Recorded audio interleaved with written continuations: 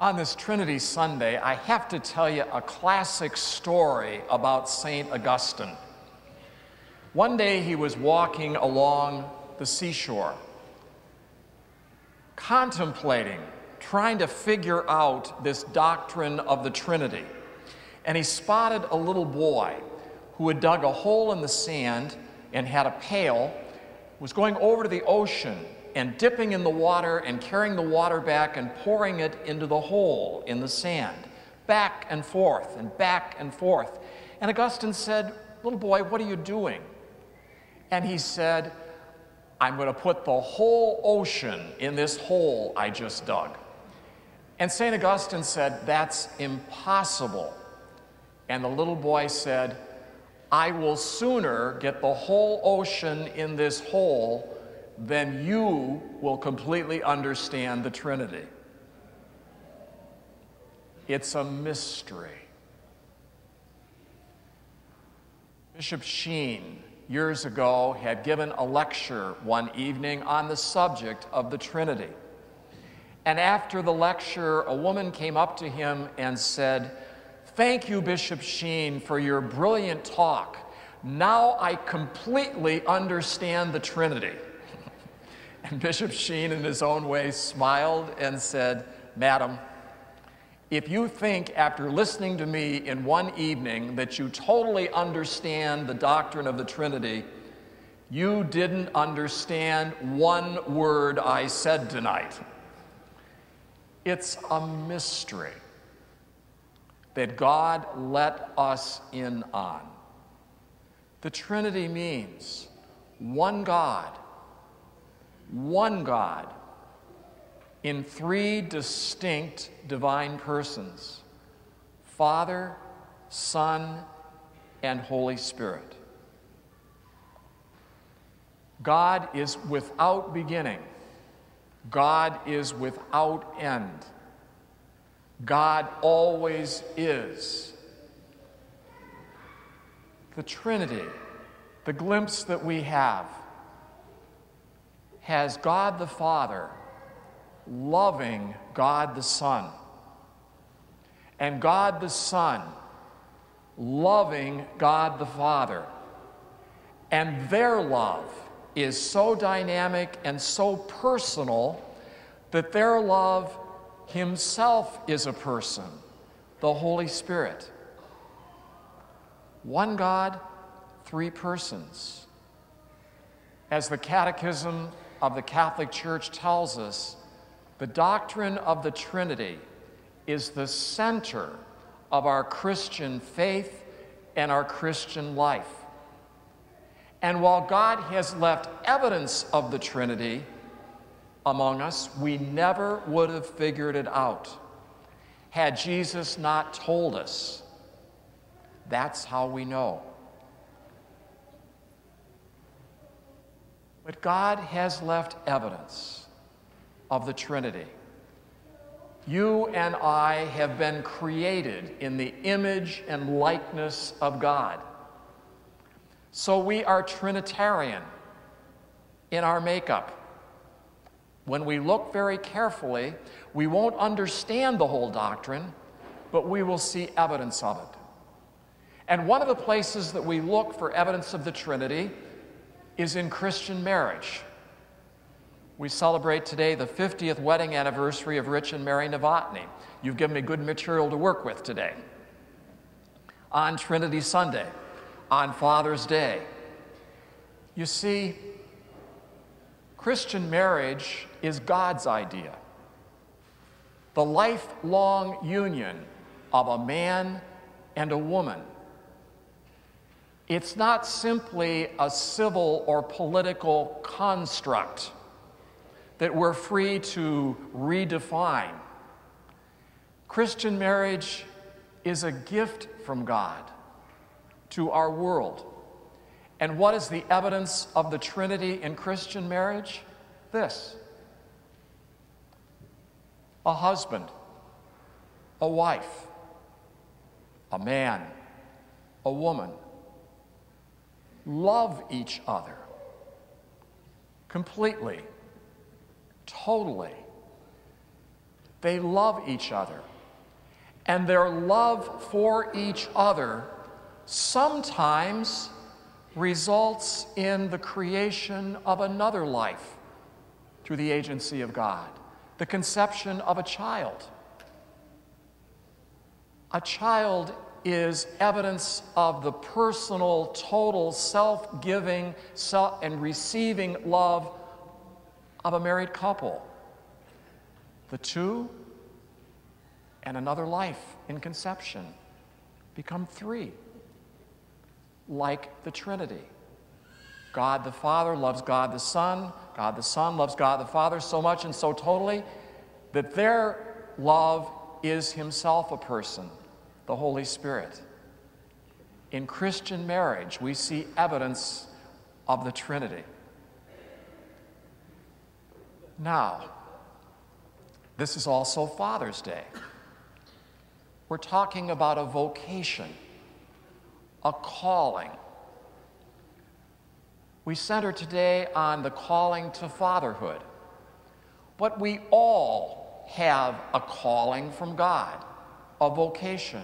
And sometimes when we look at our callings, we can think, Lord, why did you choose me? Other people could do far better than what I do. Why did you choose me? But God did, and God does. And we take the strengths we've been given, we also take the weaknesses that we have, and we put them in the Lord's hands, and we rely upon His grace. I came across a bit of writing on that subject of, why did you choose me, God? Why didn't you choose somebody else? And this writer says, don't worry, because Moses stuttered and David's armor didn't quite fit. John Mark was rejected by St. Paul, and the prophet Hosea's wife, well, she was a prostitute, but God chose them. The prophet Amos's only training was in the school of fig tree pruning. Solomon was too rich. Abraham, he was too old. David was too young. And Timothy, he had ulcers. But God chose them. Peter was afraid of death, and Lazarus was dead. John was self-righteous. Naomi was a widow. Paul was a murderer. And by the way, so was Moses. Jonah ran away from God.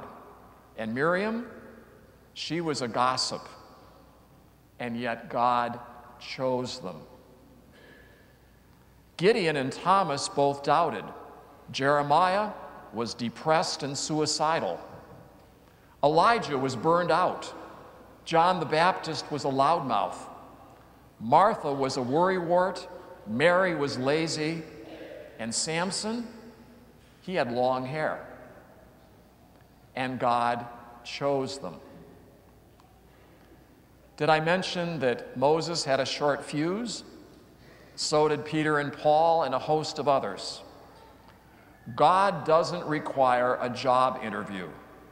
God doesn't hire and fire like most bosses, because with God, He's more our dad than He is our boss. With all of our weaknesses, God has chosen us. We put everything, our strengths and our weaknesses, in the hands of the Lord, and we rely upon His grace. He's given us a calling. He's given us a vocation. God has chosen us. This Father's Day gives us an opportunity to do a little self-examination. If we're looking at what it takes to be a good father, by and large, we're not going to find it in our culture, which has gotten so broad. We have to ask what the Lord expects of parenthood. What does He expect? What do I need to improve upon? What is he asking of me? In fatherhood, the Lord is not simply asking that we correct our children. That's part of it. But we need to spend even more time forming them as Christian men and Christian women, encouraging them and building them up. Another writer by the name of Corey Buss, B-U-S-S-E, wrote something called 10 Ways to Be a Great Catholic Dad. And I'll place them before you. 1, keep holy the Lord's Day. Do our children know that Sunday Mass is the center of our lives? 2, teach your children faith. Do they not only hear us talk about the faith, but also see us model prayerful and confident trust in our God? 3, don't forget forgiveness. Forgiveness is at the heart of Christianity. Do we practice it and model for our kids the importance of the sacrament of reconciliation, confession? 4, give and let give. Do we teach and show them the importance of generosity and service? You'll like this one. I like this one. 5, play and have fun. Joy is the hallmark of a Christian.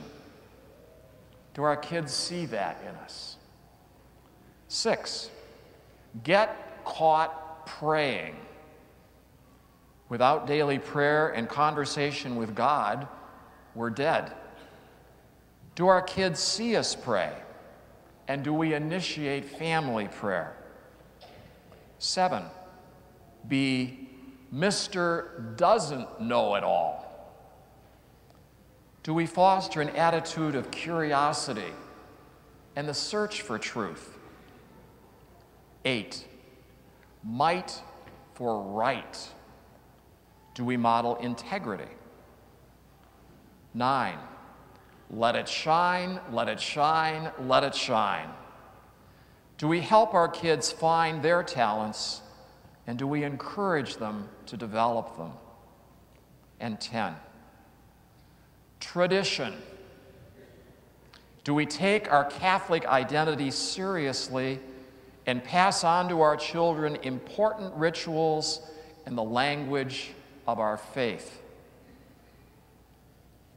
If we were to add to that list, we might likely include, how do you model your faith? By the way that you treat your spouse. Do your children see patience and love and forgiveness and service and initiation? On this Trinity Sunday, on this Father's Day, on this 50th wedding anniversary of Mary and Rich Novotny, I leave with you the advice of St. Paul in today's second reading. Paul says to all of us, brothers and sisters, rejoice. Mend your ways. Encourage each other. Agree with each other. Live in peace. And the God of love and peace, Father, Son, and Holy Spirit, will be with you.